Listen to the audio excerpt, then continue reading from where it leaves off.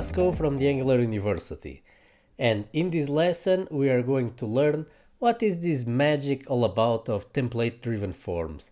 How does this work? We are also going to see some standard validators that come with the framework. So, coming right up, you might be wondering, how does this all work? Well, it's a testament to the power of Angular 2 forms and directives, the mechanisms that we have seen before. All the forms module is made with directives, basically. These are just plain Angular 2 directives. You could have written them yourself, but they come packaged for us already.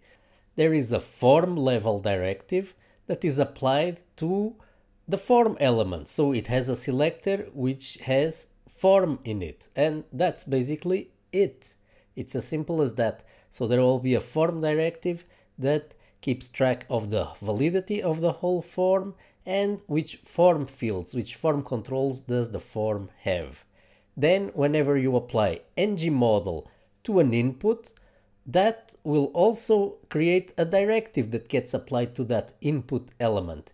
And that directive will create a form control that will also register itself in the form directive. So remember, directives can intercommunicate via different mechanisms.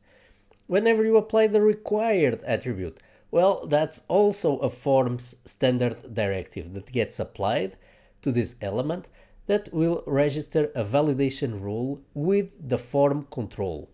But enough about the theory, let's see this in practice. So it's very simple. The same way that you have the required directive that gets applied to mark fields in mandatory, there are many other directives that allow us to do form field validation, such as minimum length, for example. Let's see how this works.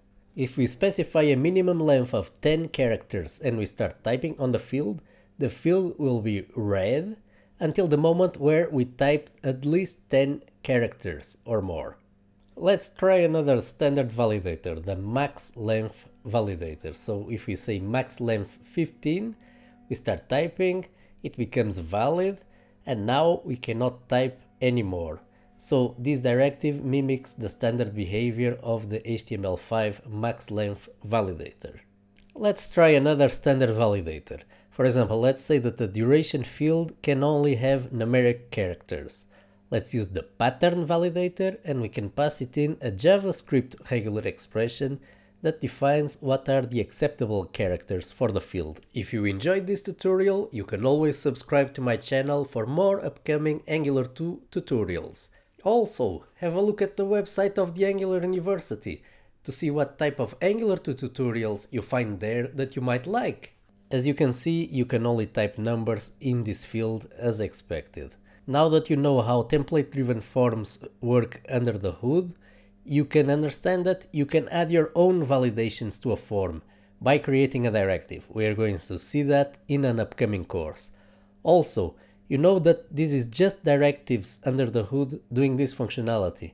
This is very useful. You will see in the next lesson how can you use this to disable the form button until the whole form is valid.